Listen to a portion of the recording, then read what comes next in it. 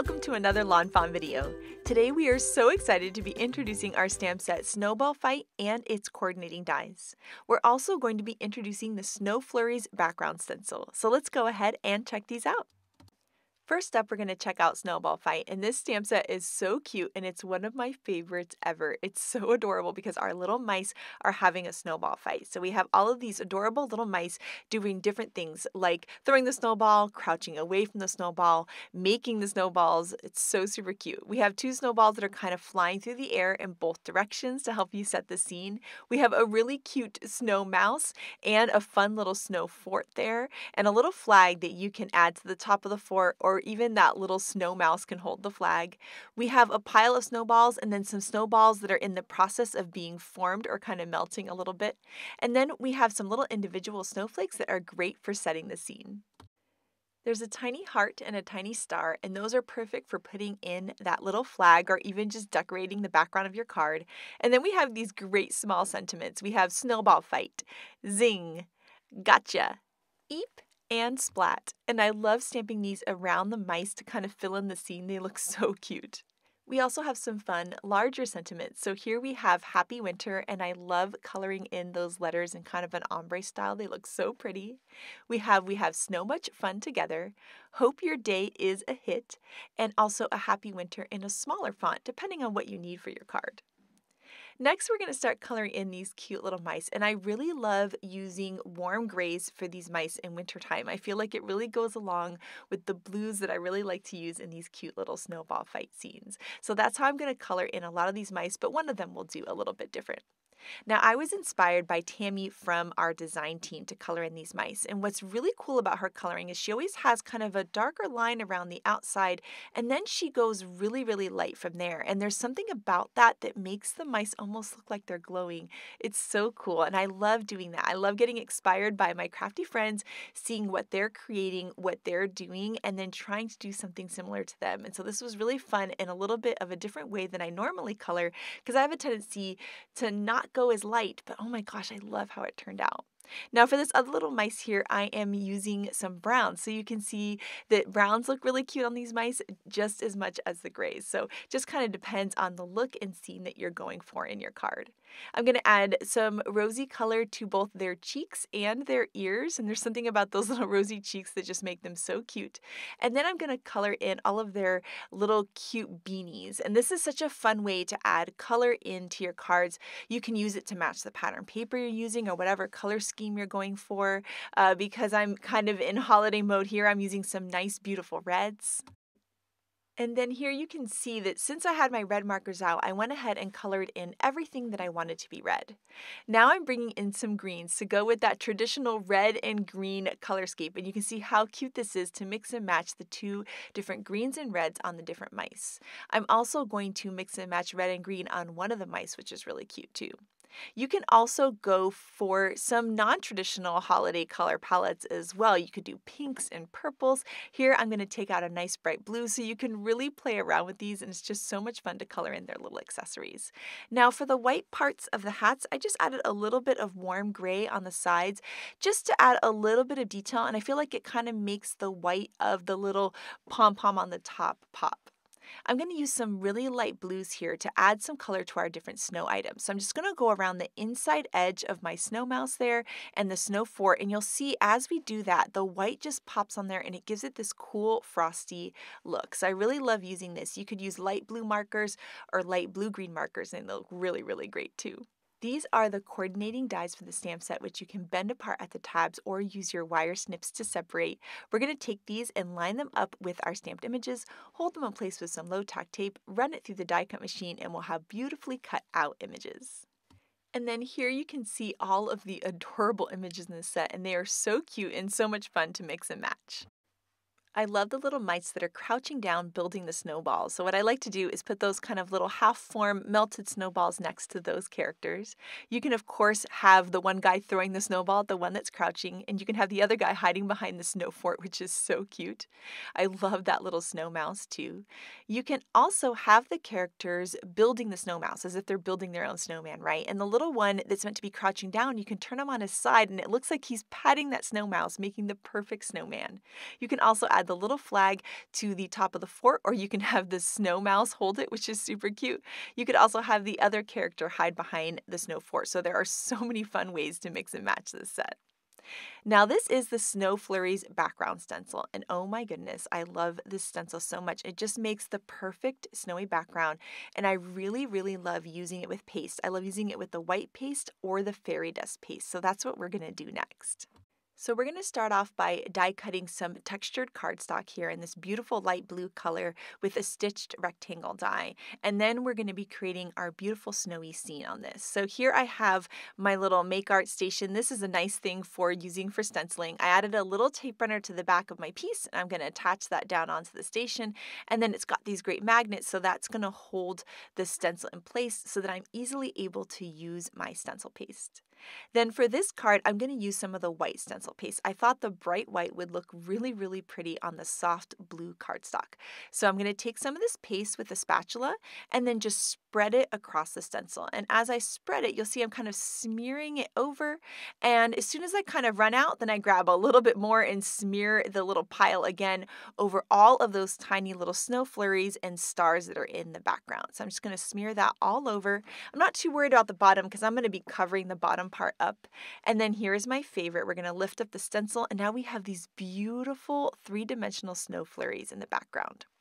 Now I'm going to set that aside to dry, and as we do that, we're going to do some heat embossing. So I prepped my black cardstock with a anti-static powder tool, and then we're going to stamp in some clear embossing ink, and then sprinkle on some white heat embossing powder, and then heat it up with the heat tool. And you'll see that I did 2 of them. I always do 2 just in case I made a mistake on one of them.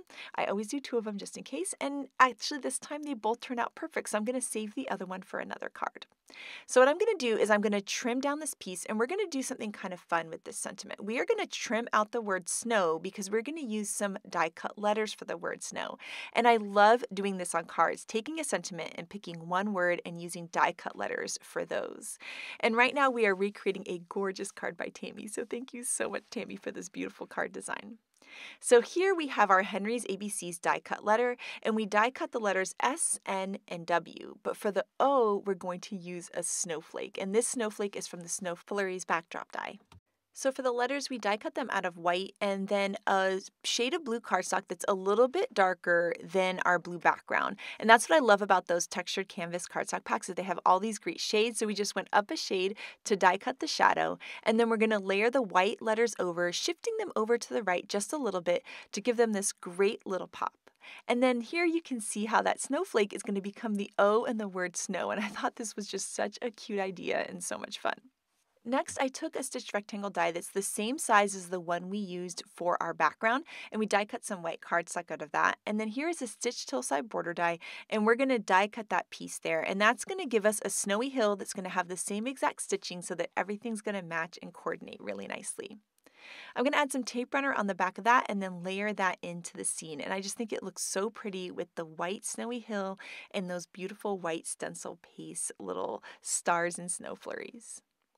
Next up, we're going to start setting up the sentiment. So we're going to start with the we have, and then we're going to start working on the snow part. I'm kind of starting from the top and building on down to make sure everything is lined up really nicely.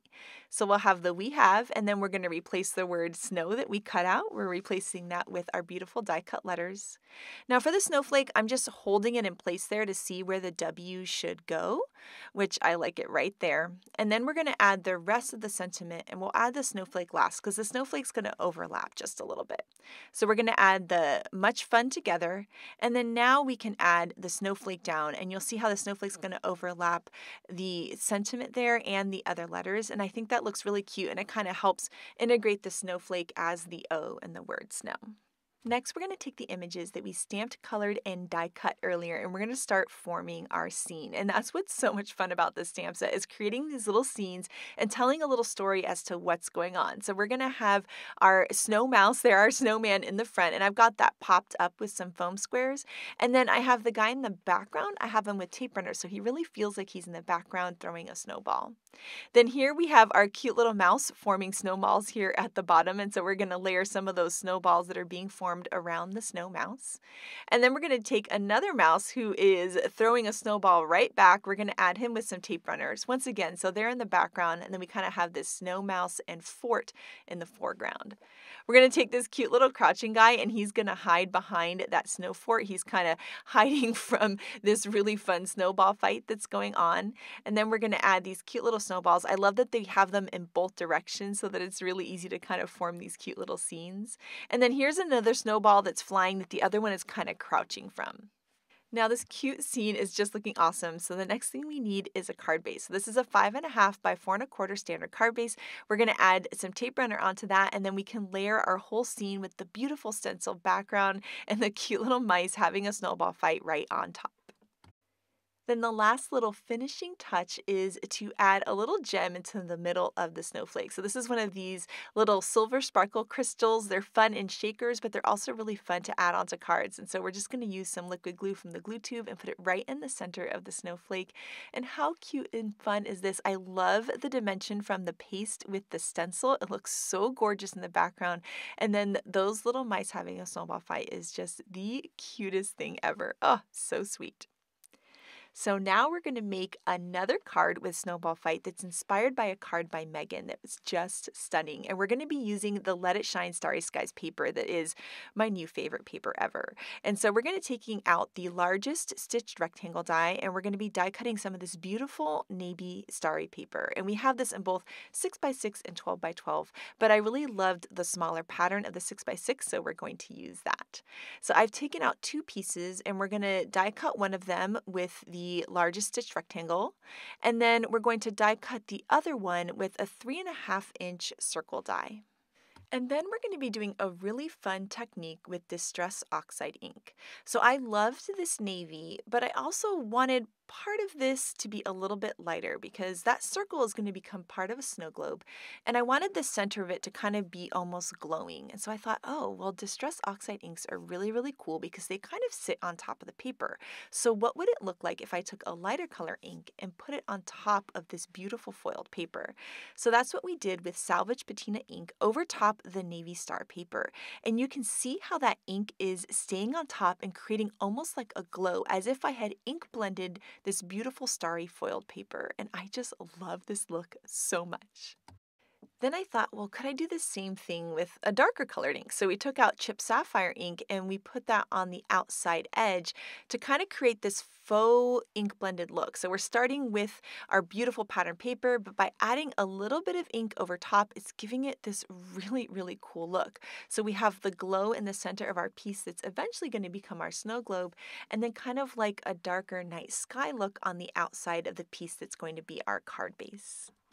And then here I just have a dry cloth, and I'm just rubbing it over top of those beautiful foiled stars to make sure that that ink isn't kind of dulling out the foil of the paper. And so when you do that, you'll just kind of buff off the ink over top of the stars, and you'll have the beautiful shininess, but also the faux totally ink blended look, but super, super easy way to do it. And I can't wait to try this on the other colors as well. Now here we're taking out the Magic Iris Snow Globe add-on, but we're going to use it as a snow globe and not a part of a Magic Iris. So we've die cut the snow globe out of some wood grain cardstock, and then also these little decorative pieces out of some silver metallic cardstock. And to use this snow globe not as a part of the Magic Iris, what we're going to do is we're just going to trim off the top part of this snow globe. So we're just going to trim that right off. There's kind of like an embossed line that you can follow with your scissors. It makes it really, really easy to do. Then we're going to die cut one out of white, and you'll see how we're going to be layering all of these pieces over each other to create this really great snow globe. And so I love this idea of being able to take a die and use it for something else, not just a Magic Iris. So now we're going to add some tape runner to the back of our metallic pieces, and we're going to layer that onto the snow globe base. Then we're going to take that same plain circle die that we die cut our starry piece, and we're going to die cut that from some white cardstock.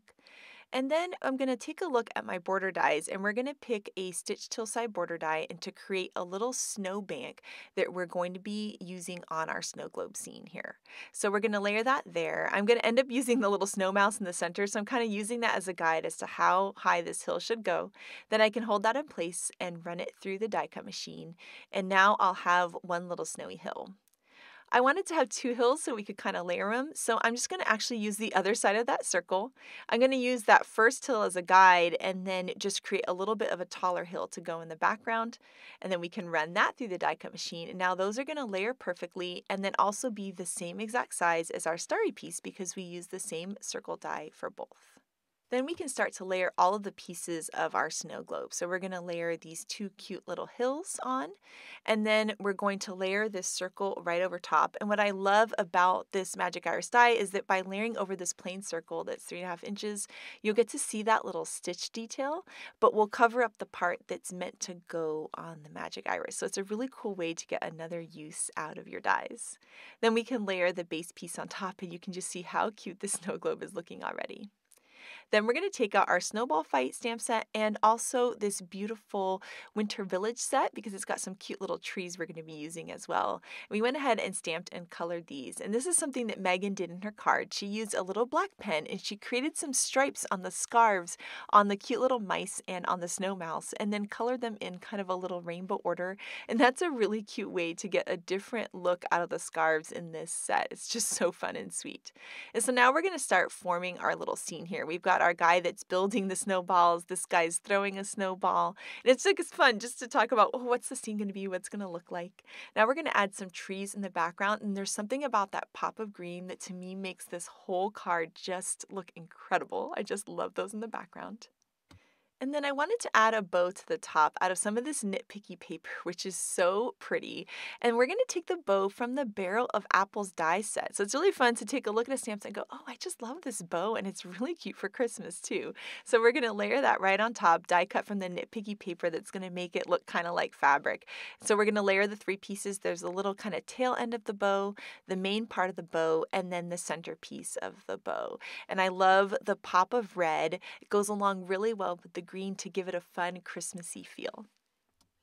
Now we're going to kind of have the main card base echo the scene that's going on in the snow globe. So we've die cut some white cardstock there with the same stitch rectangle as we did the stars, and then used another Hillside border die to create a little snow bank for the bottom of the card. And so we can layer that into the bottom, and then our snow globe is going to be sitting on top. And you'll see that we've used that same starry paper on both of them so that it kind of looks like you're looking through this translucent snow globe, and then you have that little glow in the back that we did with the ink blending that I think just looks so pretty. Then now we're going to take some more of our little trees and characters and then fill in the scene at the bottom. So we'll add our pile of snowballs. The cute little crouching guy that's making the snowballs, he might be my favorite. Or is it this guy who's kind of crouching down from being hit from the snowballs? I don't know. They're all just so sweet and so cute. And then we'll add one more snowball. And when I was making this card, I realized I didn't really leave any room for a sentiment, but that's okay because we can put this sentiment on the inside of the card. And so that's what we're going to do here. And I love this Merry Messages stamp set for that because it has these really great phrases that I think are so cute on the inside of the card. So I picked out some Blue Jay ink because I thought it was a really nice match to the blue on the outside of the card. And we're going to stamp Have Yourself a Merry Little Christmas, which I thought was cute with the little mice. I just think it's a cute little matching sentiment. So if you ever make a card and your scene's just getting crazy on the front, it's okay. You could always put your sentiment on the inside. So here we have a standard size card base at 5.5 by 4.25. We're going to layer the whole card front on top. And now this card is all done, and oh my goodness, it's so cute. I love those shiny stars in the background, and creating this fun snow globe scene for these adorable snowball fight is just too sweet. And next up, Shari has an incredible card to share with you guys, so take it away, Shari. So for my Snowball Fight card, I have colored and cut out my images, all those cute little mice. And then for the snowy or the icy pieces, like this kind of ice fort here, I stamped those with the Lawnfawn River Rock ink, so they're a little bit lighter in that gray, and all the mice are stamped in black. I'm using the Peekaboo backdrop die to cut out this frame. It is cut from some Ballet Slipper cardstock, and then I cut two, one of each size of those openings from some Pixie Dust glitter cardstock. This is going to be my snow. For my background or my sky for my little scenes, I'm using this teal sweater paper from the Nitpicky Winter Paper Pack, and I've just cut this down to 5.5 by 4.25 so that it fits my card front perfectly. So I'm just going to add some adhesive to the back of that piece of pattern paper and go ahead and put that onto my card base. then I can add some glue to the back of that pink frame and glue that directly to the pattern paper. And this will give me all my little openings for my little scenes that I'm going to create. Now for the snow, I only cut 2 because I can cut my snow hill from the bottom of one and then flip the square over and then cut the other snow hill for the top out of the same piece because the rectangular and square openings are the same on the top and the bottom. So I've just popped these in here, and then I'm going to add one of my simple stitched hillside border dies to cut the top of that snowy hill. And then I'll take this one, put it up in the other rectangular opening, and I'll cut that in just a minute. So I'm going to have a little stitched snowy hill for every one of these little frames. So I can do the same thing with that square, and for the 2 at the top, I'm going to use a stitched hillside and go across both of them at the same time, because for the top I'm going to kind of create a scene that goes across both openings. So I'll just tape that down to both of them, and now it looks like it goes continuously from one side to the other. I'll just go ahead and add some liquid glue to the back of these and drop them in. They fit perfectly inside that frame, so everything gets nice and lined up. And now I have these glittery snowy hills that I can start to put my scenes on. For the sentiment, I've got a piece of purple cardstock from the textured cardstock purple pack, and I'm going to be white heat embossing that happy winter sentiment that comes in the stamp set. I like this one because it's nice and big and it has those open letters, which I think is really fun. So I've already prepped my cardstock with an anti-static powder tool. I'm using some clear embossing ink, and then I'll just add my white embossing powder to the stickiness of the ink. Then I can heat this up with my heat tool and melt that embossing powder so I get that nice bright white sentiment on that purple cardstock. Now I'm going to take my banner die and cut this out. I'm going to make a shorter banner than what this one cuts, so you can see that I kind of have it to where my sentiment is to the left side of the banner. So I'll go ahead and cut this out once. And then I'll line this banner back up so I can trim off that other end and get the fishtail, but have a shorter length of the banner.